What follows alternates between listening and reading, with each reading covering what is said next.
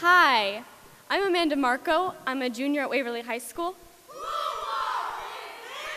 And this is Anatomy of a Pen and Paper.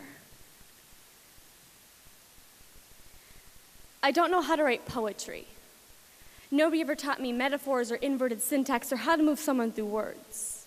Nobody ever handed me a pencil and said, make your own paper. I never built a resume of finished, edited works. I kept rambling about the same themes, speaking my life through adjectives and similes, trying to communicate the human condition through hand gestures and vocal inflection.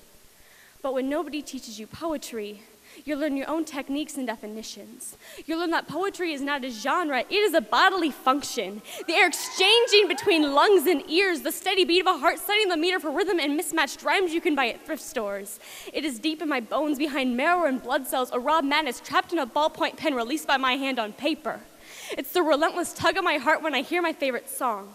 It starts with the world behind my eyes, taking form in sounds and literary shapes, covering my arms like skin cells, flicking off just as often as they form underneath the surface.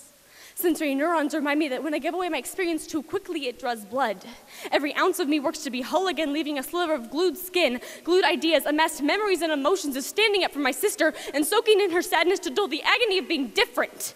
The agony of ruthless teenage girls poking fun at her physicality. The agony of being fearlessly artistic in a school that doesn't understand what true beauty is. They don't understand what it's like to be a person whose circulatory system stretches like tubular symphonies throughout their body.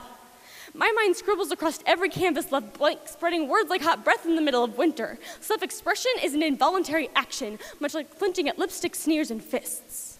I flinch at the format trying to confine me into thin body, narrower mind, a vicious mold of thigh gap and flat stomach, pressing up against me like I'm too much for it to handle. So I think in free verse, rereading parts of me left forgotten, the parts where I tried changing, tried formatting myself to look like a cover girl. I reread the parts where I realized I don't have to change me to fit me.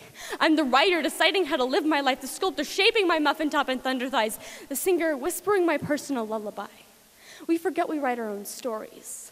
And I want to share my story with my 13-year-old sister, to have my life intertwined with hers. I want my words to guide her to free verse where she has room to grow and not be strangled by toothpick girls and Hollister-clad boys who think they know everything.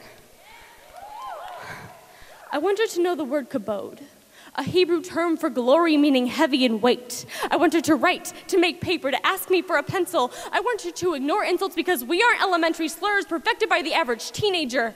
We are the writers, the singers, the painters, the sculptors, the uneducated philosophers, the kid in the corner who can spell ambiguity, the morning till night readers, the daydreaming dabblers, the outside the line scribblers, the intelligent procrastinators, and the quiet ones who know too much. We are the poets, and we won't forget it.